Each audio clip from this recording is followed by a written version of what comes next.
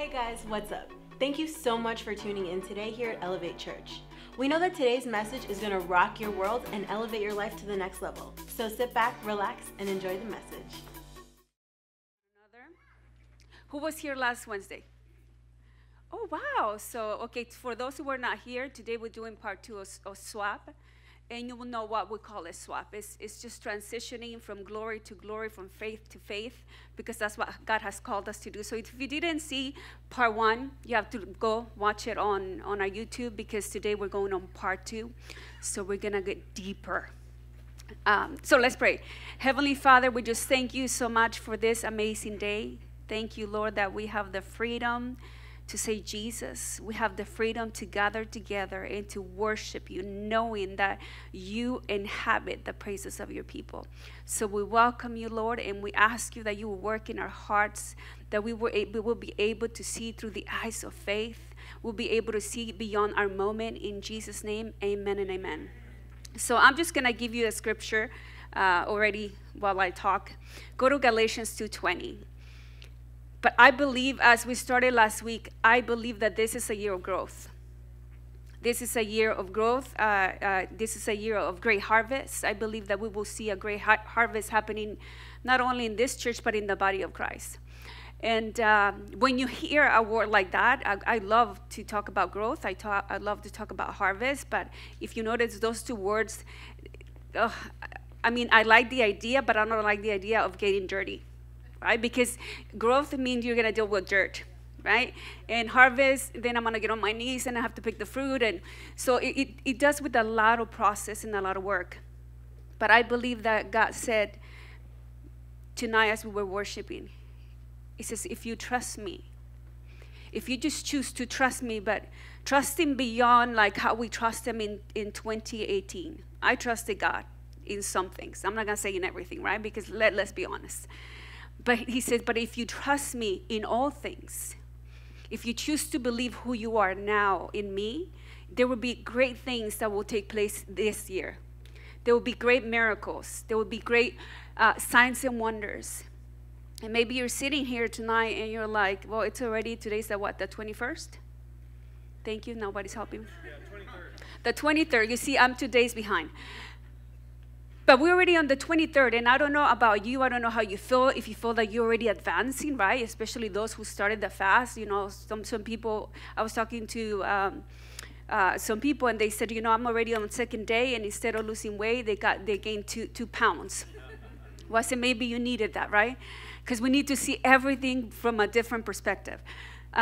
So as we're fasting and praying, I really believe that God is going to give you a word tonight, that you're going to know who he is, how much God loves us, and how he is always, always with us, no matter what season we're in life. So are you there already in Galatians?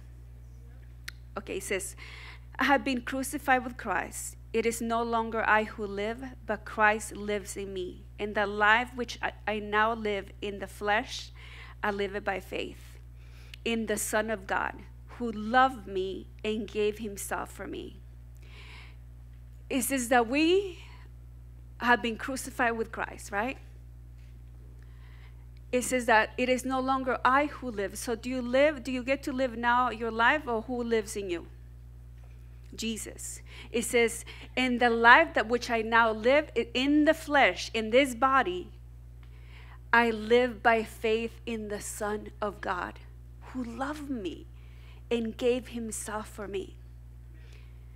So as I was thinking, I'm like, you know how we're talking about, last week we were talking about, and we're still talking about hermit crabs. So, and remember, if you were here, you have to go watch the video. But remember, I didn't buy hermit crabs because I didn't want to kill them. So I just got the shells. So you get the idea. And look how beautiful this one looks, right? So it's different sizes. Look it. My own art, right? If not, you pay more. But I'm going to show you something. Oh, they're all beautiful. They're all beautiful. Support eKids Global. I'm getting paid for that. I'm just kidding. So this is the way I see it. because we're going to use the hermit crabs. It says that I've been crucified with Christ, so I'm no longer, so this was my old nature. Okay, I mean, they were both cute, but pretend this is your old nature, right?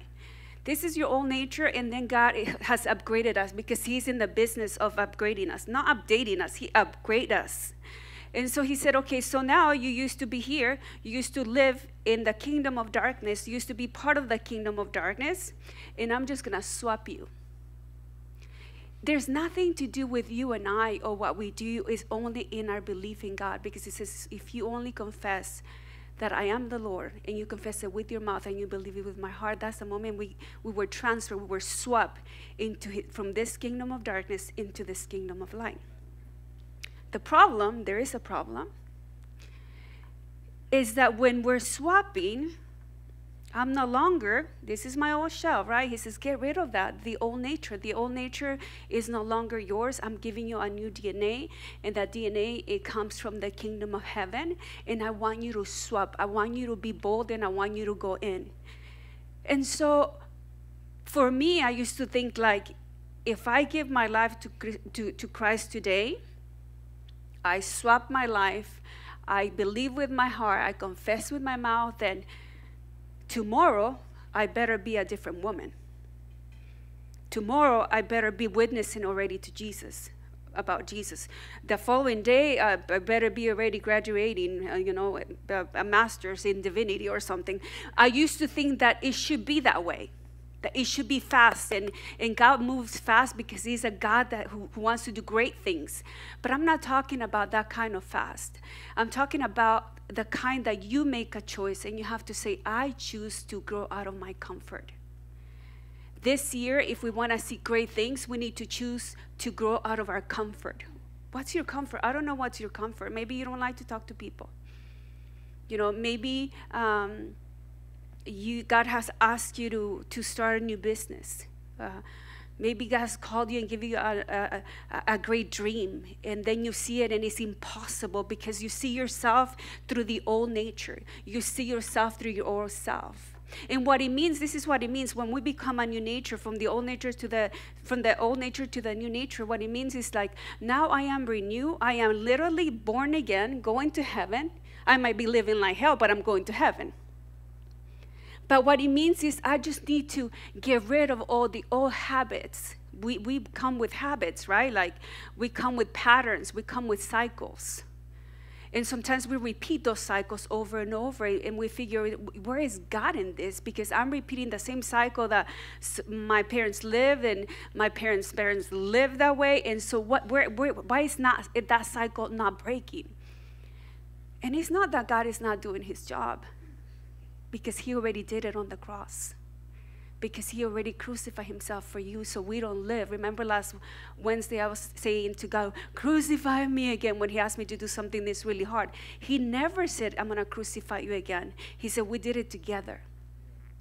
He called us to pick up our cross, which is different than crucify yourself every day. We need to die to those places that has become, and we become, and I believe that that's the reason we don't go into a new shop, is because it's so familiar, it's so comfortable. We love, I don't know about you, but I love to be comfortable. I even like, if I'm home and it's cold, I like my temperature at a certain number, a certain degree. If it goes a degree up, I'm not comfortable. My husband likes the temperature a certain degree. We don't agree with his degree. But that's his comfort. He wants it like super hot or super freezing. I don't want to be in between. And then the kids want the windows open. And that's the way it is. That's the body of Christ. We're all indifferent. What's your comfort? Because sometimes my comfort zone is not going to be like your comfort zone. And I think many times that's why we get very confused, and we get to look. I'm here. I hope you guys can see it. No, really? Oh. And it's because this is uncomfortable. Okay.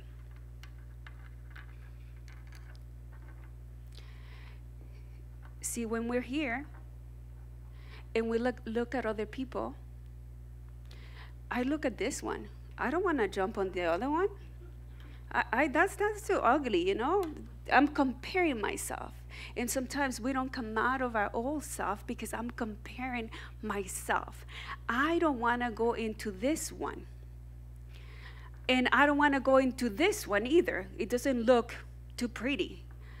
But this one, you see, even has flowers. It has a heart. It's not even beating, but you know. And then from here, I look at this person and see it as your outer self, as your life. And then you look at somebody here, but you don't know how this person got here. But I tell you how they got here. They were vulnerable because remember when we saw the video, you have to be, they're so afraid to get out of their shell because in the meantime, while you're getting out of one shell into another, just the sun will kill you. And did you see that video that they were all so cute lining? They all lined up in order to swap shells. And many times we in church, we're together. I'm going to say it I was talking this to our break girls. We're in Spanish it's called juntos pero no revueltos. That would be that translation, you're good. Yeah, like you're together. You could be in a table. We could be eating dinner. We could be smiling. We're together. We look like they're together, but we're not involved in each other's lives. I live for myself. I eat what I want. You could be in a dining table with the family, and now, which is sad, and I don't have myself. Like we're all eating, but we're all on our phones. You need the salt? Please pass me the salt. That's why we forget even how to speak. No, and it's funny, but it's so true. And you know that it was saying that if you read the word where the Bible says, but seek first the kingdom of God and his righteousness and everything else shall be added unto you. It's in Matthew 6:33. Do you know the word seek means to crave? Like this craving. He already put all these things, all these receptors in our own brain to crave them in our soul, in our mind. We have been set up. We're already wired for it. We're just not activated. But social media is doing such a good job. He already activated our cravings. I mean, you could read it. I read an entire book in one night because I couldn't sleep. So you should read a book. I read a book that they put cues, they put triggers. And what they do is that they won't let you, from people, you know, because you feel great, right? If you post something and you only have 2 likes, you're like, Like, I remember one time crying, no, just kidding. I posted something, like if you don't post nothing interesting, like a picture, it has to be like a selfie or like, look what I'm eating, then people like it, right? But if you just, you know, that day I just woke up and I was being very godly that morning. And so I put a scripture, I said, let's see how many scriptures I'm gonna get, right? Because it was a good scripture. It was, but seek first the kingdom of God. I think that's what it was. And then I checked my Facebook within like an hour, 1 like. I was like, I have more than 1,000 friends. I'm looking at that shell. This shell is not even real. They're posting things and they're not even real. And they're so comfortable. But I'm not saying it, I mean, social media is awesome, but what I'm saying, what I read is that they have designed it in a way that every 20 minutes, depending how often you're on social media, so they tailor it for you. So you become so like, it's your comfort. Every 10 minutes, they said now even at work, people are working 10 minutes, and then they have to check their social media. And it's already became a pattern. It's already a craving. So they're craving the likes. They're craving a life that might not exist. They're craving something that is not real. And I believe that that's what the hope in the world and the hope in the church we lost, because we're like, how is it that they're happier? Look at that woman. She shares a whole devotional. I sit there and I say one day, I'm going to do a devotional this morning just like so-and-so. See, that's comparing, right? I saw a shell that was prettier than mine. I was like, well, I'm a pastor. Maybe I should do a little, like, let it be more than a sentence, right? Let's see if I can do a devotional. I don't even know how to do devotionals. In a sense, to write them down. I know how to sit with God and be under his feet. But what I'm talking about is like we're craving. There's something that we need to do. And that's the enemy using what God has already created in us. Because we are supposed to crave, but we're supposed to crave them. Have you ever craved something that you went crazy and you went to get it and it was 3 a.m? Not me, only when I was pregnant. But we crave, believe me, if right now there's a lot of people fasting, and I heard some people, I'm fasting, social media, not me, but I'm saying some people are saying that, right? I'm not gonna lie to you, but I try not to go on it, because then I'm creating that habit. It's becoming my pattern. I have to check every 10 minutes. Let's see who is doing whatever, what are they eating, what restaurant they're going, where is the vacation, like. And then you feel like you feel like you're together, because now you have all these friends, right? And they even congratulate you. We do have friends and all that. But what I'm saying, my point that I'm repeating, is the craving part. Because the craving, God already put it in us, and that craving is to go from glory to glory and from faith to faith. And so God wants to encourage you that you need to be vulnerable. I believe that we are we always say, I always say it out of my mouth, the church and Jesus is the answer, right? I was like, and I was writing down the messengers, like, and every question that I have was like, but you're the answer, Jesus. I was answering to myself, like, you're the answer. You're the answer for cancer. You're the answer for dysfunctionality. You're the answer, you name it, you're the answer. And then he says, then why you question all the time then? If he's the answer, why is it that we question him all the time, or most of the time? Because life is hard. Life is hard, and no one wants to tell you how they got here. This is us, or me being a pastor. I wish someone would have told me how they got here. And probably would have said, no, I stay in my old shell. But God won't give you the whole details, but it's beautiful when people are able to share, you know what, I've been where you are. I've been there. You know, my family is messed up. It's okay, because you know what, I've been there. And I wasn't by myself. I was with God, because now I live in him and he lives through me, and I have the Holy Spirit. So no matter in your darkest moments, in your most ugliest moments, he is always, always, always with us. And that I know, and no one can take that away from me. Like, I know that my God is real. And what I found out that is in every situation, in every problem, in every trial, you know what I found out? I understood, I got to know even God better. Like when I yielded myself, right? Because at the beginning we start with all these questions, but why, Lord? Why? But then when you stop asking the why and you just go for him, because you believe that you go back again that he is the answer. Okay, Lord, you are the answer. And then I'm just going to surrender and I'm just going to trust you. Then he's going to reveal himself to you, so you get to discover him, and you get to recover a part of yourself that you didn't even know you had. You get to recover a broken part that maybe that's what he was trying to teach you. Because God, it will never teach us to hurt us. God will always teach us to make us better. We go from good to great. But it's hard to go from good to great. It's hard to make the first step. And you know what? You can start today. You can start tonight. You can say, you know what? I'm going to start tonight. I'm going to believe what God has says. And as I said, we came into the kingdom already. Once you said yes to Jesus, you know what? Your sins are forgiven. And it's hard to believe that. I mean, like all of them? Yes. He made provision for all of your sins because he knew you before the foundation of the earth. He is never shocked where we are in life. We are always, right, shocked. Like, what the hell happened? Hell happened. Life happened. But he was never shocked. He saw it because he's your Alpha and he's your Omega. And that means that, you know what, he is in my in-between. So he's not afraid Wherever you are in life, today you can get it right and decide, I'm gonna go into my new, I'm leaving this shell, this old self of mine, and I'm gonna get into a new place. And maybe you can start with one step. I'm gonna trust God.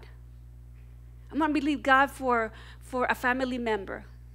Or maybe you're gonna believe God to invite someone to church because you're shy. Or maybe I'm gonna believe God, then start believing. I used to make fun of this, but okay, believe for a parking spot. Go into that little shell, right? Like we sometimes I used to think that's so funny, but that's the way I started. Like, God gave me a parking spot, right? He gave it to me. You know why? Because I believed. I wasn't just talking. I really believed that He will give me a parking spot. And so you're exercising faith. You're exercising. You're getting stronger. And it sounds stupid sometimes, like, please believe for $1 million. If you can't believe for $10, you're not going to believe for $1 million. If you can believe that He's going to pay your bill, how are we going to believe for a building? Right? So we need to go from little glory to glory to glory, and it's uncomfortable. I'm going to tell you, that process is disgusting. That's what I call it. You can call it whatever. It's just muddy. It's messy. So get out of the old shell. Go to Psalms 73:26. And I believe that God can break our vicious cycles. And a friend of mine said this, which I just heard it, but I'm going to take it. I'm going to give it credit once, but then after that, it's mine. She said, she was just talking.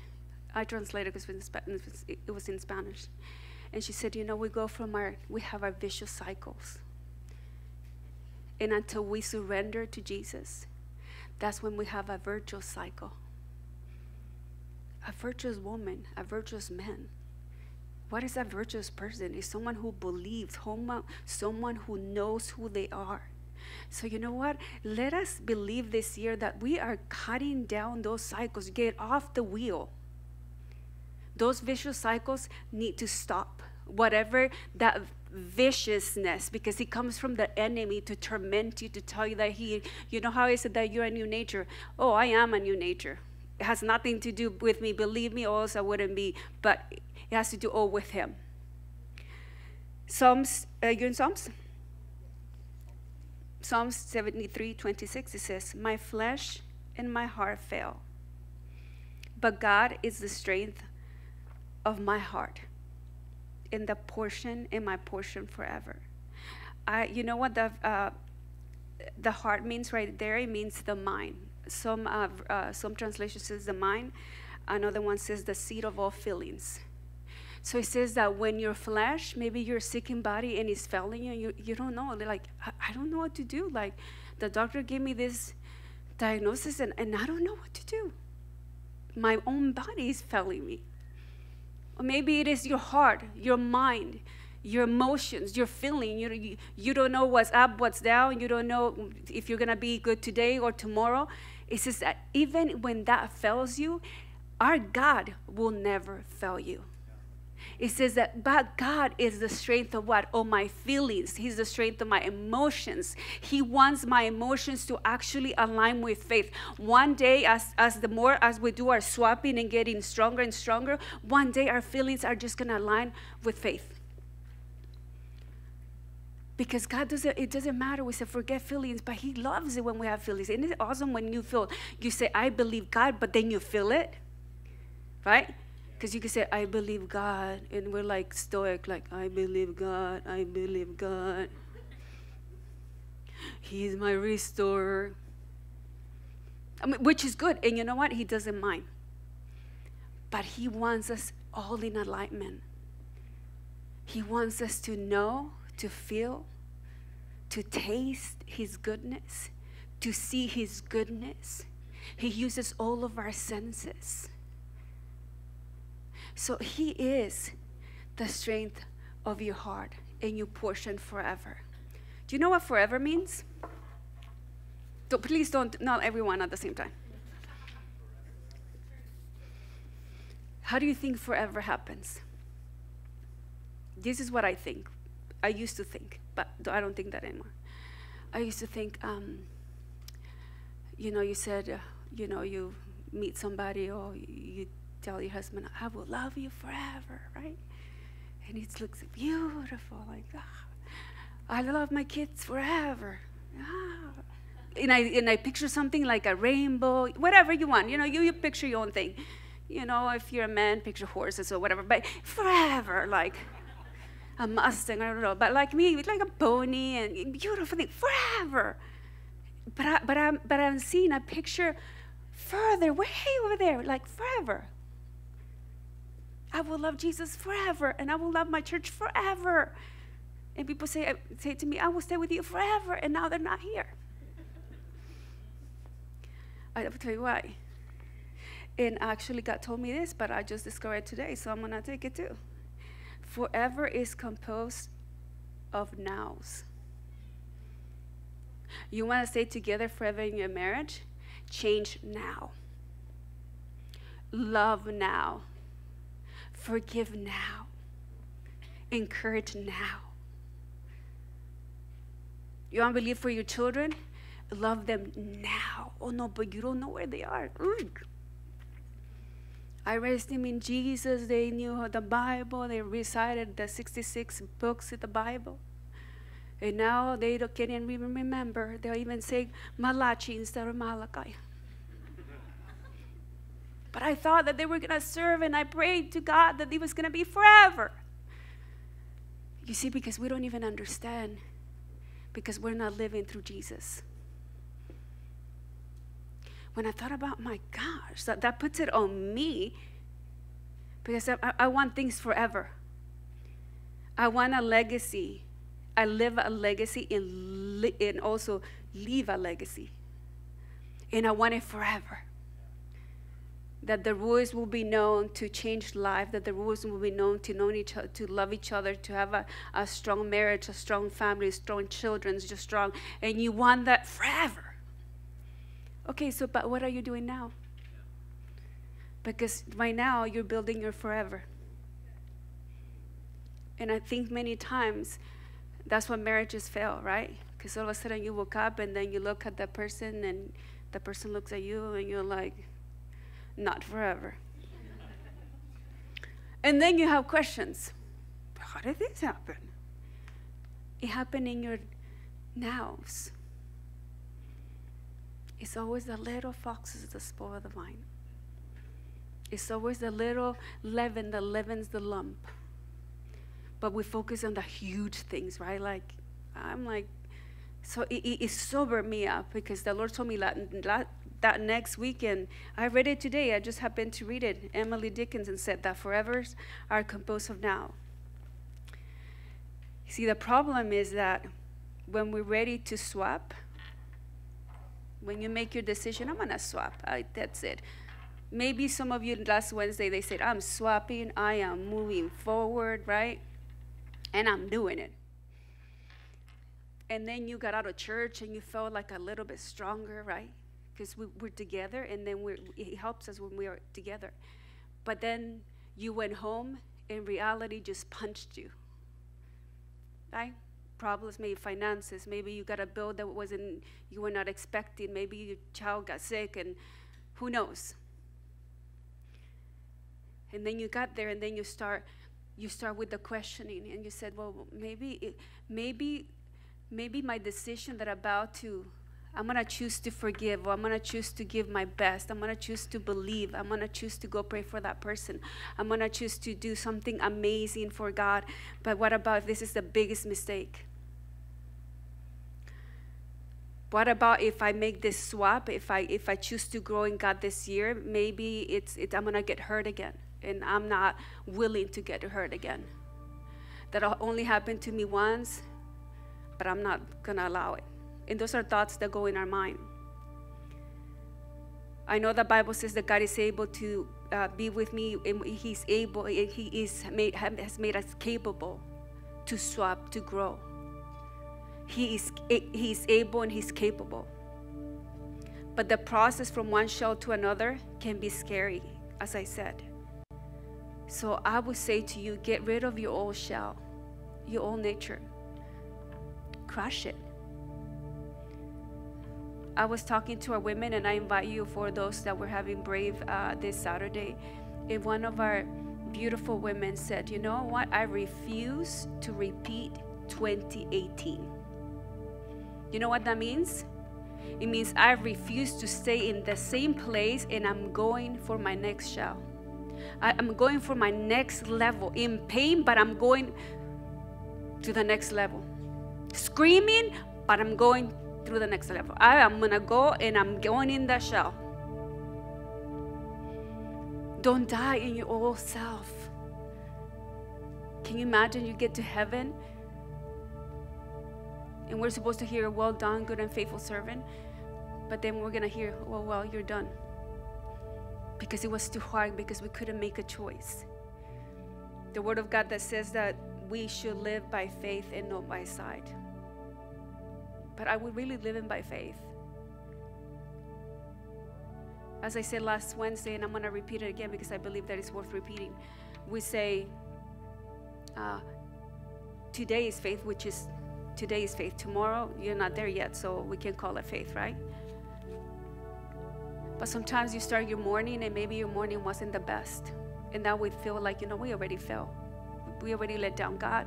No, God says, now is the moment. Now faith. Now, right now. Not 30 minutes ago. Right now, it's your choice.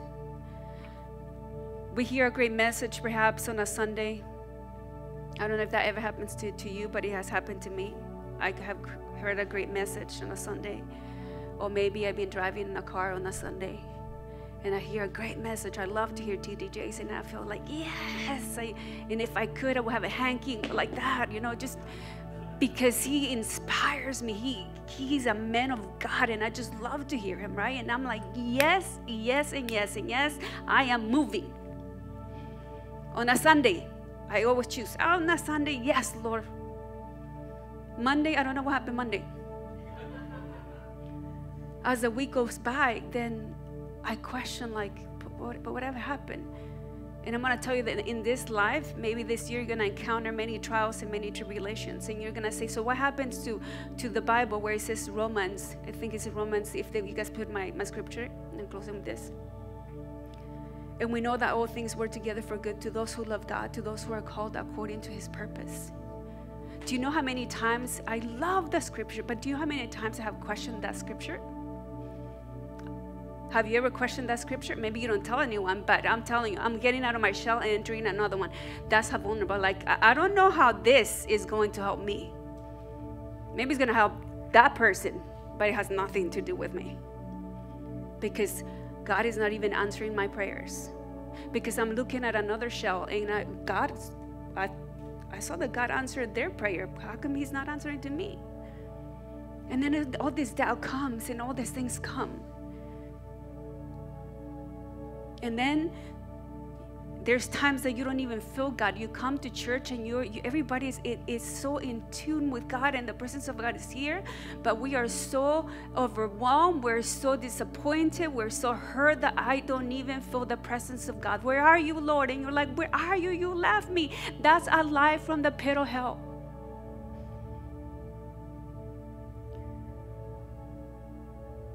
And I want to tell you that God loves you as you are.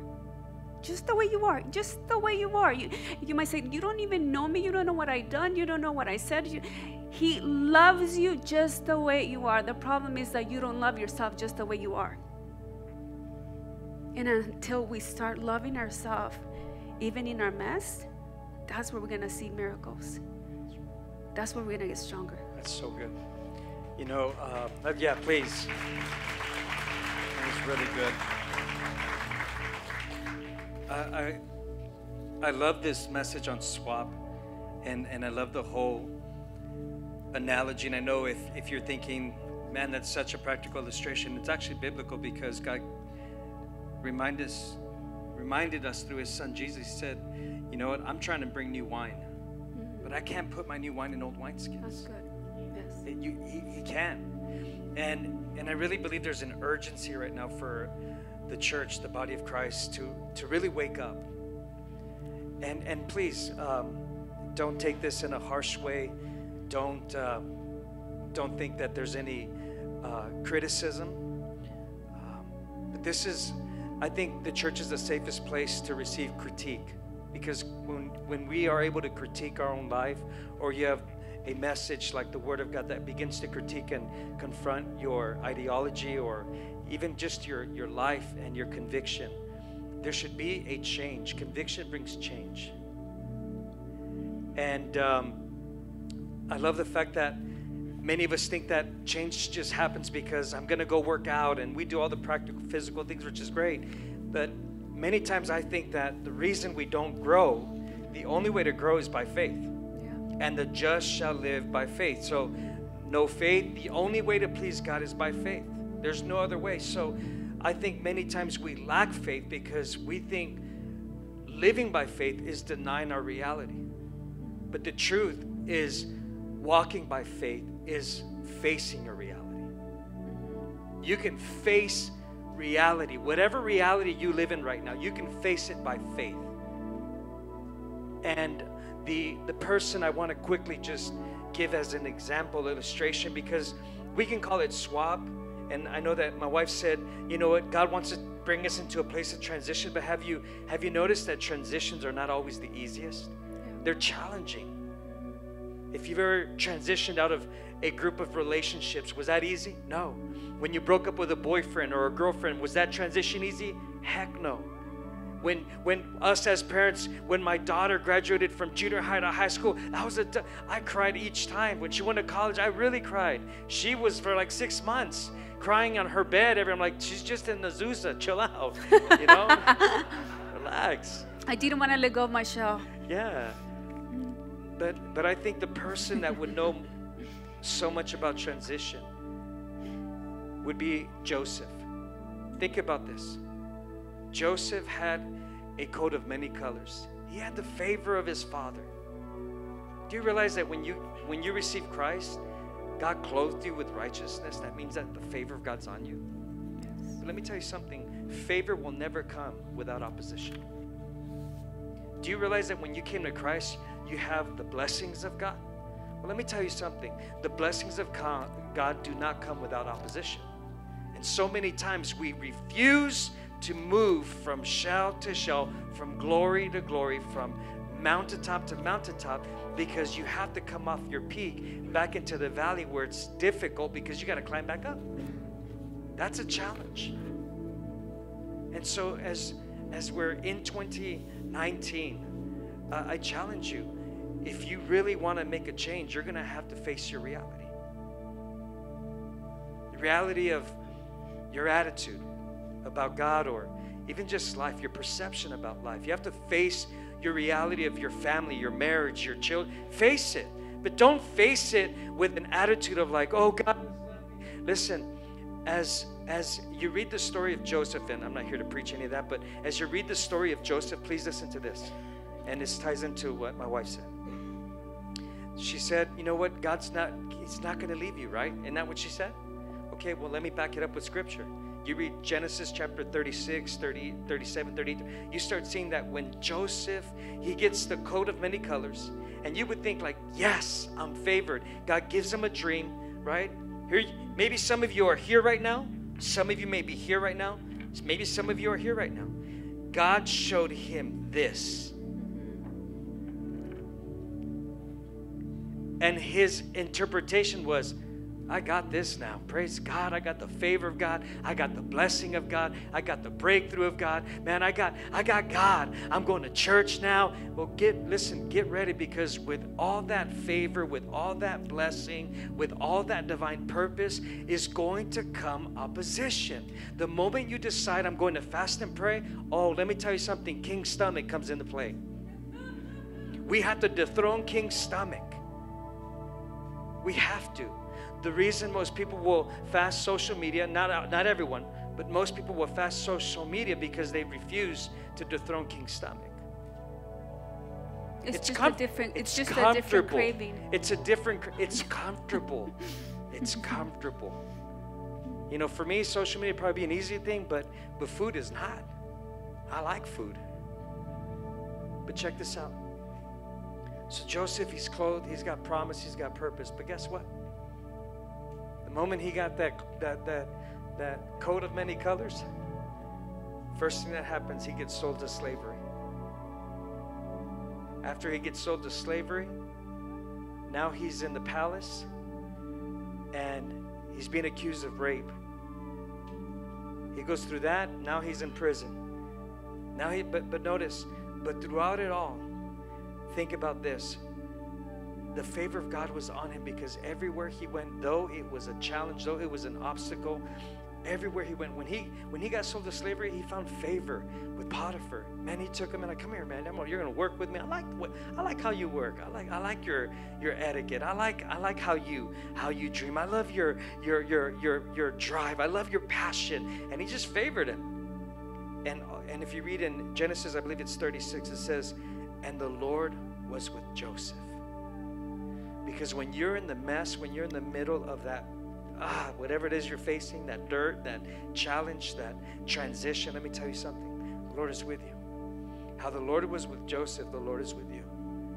Abraham's transition was not easy either. He went from Abram to Abraham. It was not easy. And each man had to face his or her reality by faith.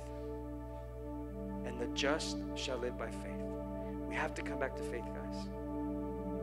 You can't transition just by reading a leadership book. You can't transition by, reading spiritual books. You can't transition by listening to T.D. Jakes or Mauricio Ruiz or anybody. The only way you can transition is when you face you. You face you with God, and you will transition into promise. And that's what God wants for us. That's why we're on this 10-day fast. We've been here now. This was day 3, 6 a.m. prayer, 6 a.m. to 7 a.m. It's been amazing. And of course, you would want everybody to be involved, but it's okay. But the ones that are here, that are praying, let me tell you something. We're blessing your life. We're praying for your children. We're praying for your marriages. We're praying for your family. We're praying for your work. We're praying for the favor, the blessing of God. We're covering you. I encourage you, if you're not in this fast now, get in it. Fast and pray. You already have all the information. Go to our church app. Get all the information. And let's transition. Amen. It's time to swap.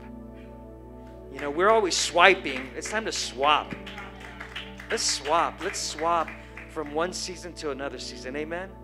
Come on, don't some of you want to be, can you imagine if you just gave all of your life to God, like 100%, you were sold out for, I wonder what your life would look like in 1 year from now.